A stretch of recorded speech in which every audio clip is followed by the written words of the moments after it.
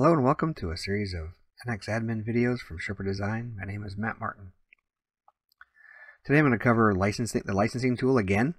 There's a problem with the licensing tool in previous versions of NX where the licensing tool will not retrieve the bundle information and it will fail. And what will happen is this will crash. In my particular environment, I've got multiple licenses and multiple license daemons, so that's apparently the reason it's failing. So there's a way around this. So what I've done is I have NX 2406 installed. So I grabbed the information out of the UG-FlexLM for 2406. So UG-FlexLM. So I grabbed this file, and this file. And I drop them up on my network.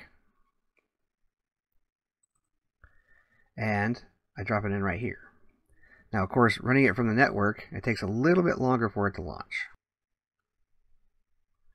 Licensing tool version 2.6.0.0 seems to work out pretty well. So, bundle settings, borrowing settings. One thing about this too is if you go into licensing tool.properties file,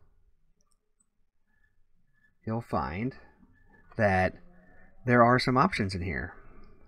So you can disable bundle operations, which would kind of defeat the whole purpose of this tool. You can also uncomment and disable borrowing operations. So this is one way to do it. Is I could comment this in, borrowing enabled false. It would not allow borrowing to work. So I don't want to uncomment it there. Get rid of that one. Save it. I'll overwrite the file. And borrowing settings aren't there. Here we see two licensing tools running side by side.